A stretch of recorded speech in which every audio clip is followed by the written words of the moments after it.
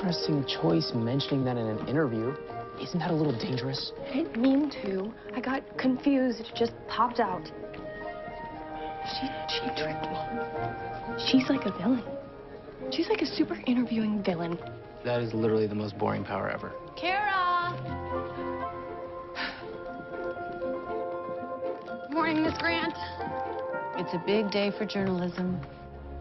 The Daily Planet can suck it. I scooped them. Yes, I heard.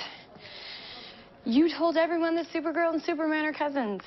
Do you think maybe she might have kind of wanted that on the down low? Bulletproof. Are you asking me if I'm Bulletproof coffee.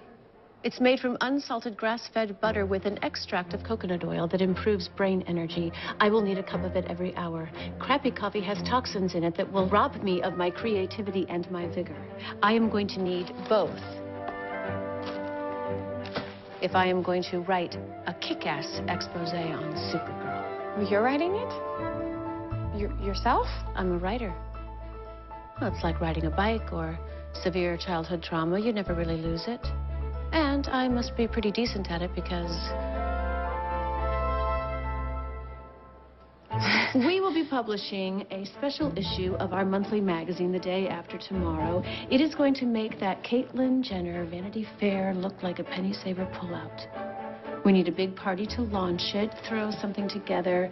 1,000 guests. Rent out a museum or something. And move Dave out there to another desk. I find his hair distracting.